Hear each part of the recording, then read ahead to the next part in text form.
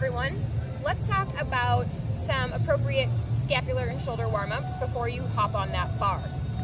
Recently did a talk at a ninja gym and actually dug into some research and found that when you're doing a salmon ladder, you actually have 3 G's of your force coming down, which is 3 times your body weight, on each rung of the salmon ladder. So I don't know what it is for butterfly pull-ups or kipping or chest bar. However, it's likely right up there as well. So we need to make sure that our shoulders are ready to perform.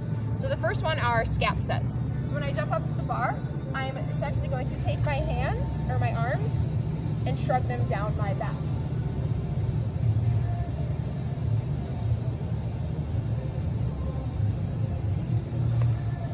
So those are scap sets. The second are going to be shoulder circles, forward and back.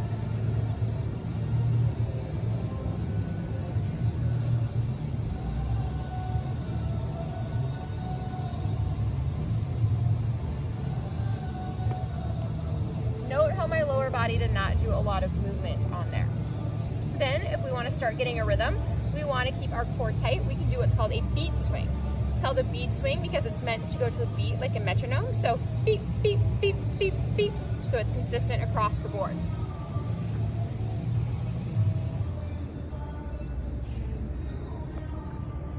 Also in those beat swings, if the coach were to say stop, you could stop your motion at any time during that movement. All right, now we get into a little fancier. We can go some bigger hollow arches, which look like this.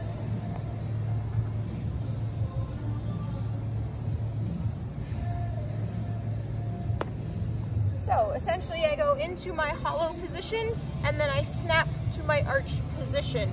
Note that my lower body does not bend a lot when I do this. Where your body bends, your power ends. So try and keep a straighter line. Then we can get into bigger kips. We're actually getting a little levitation off the bar on the back.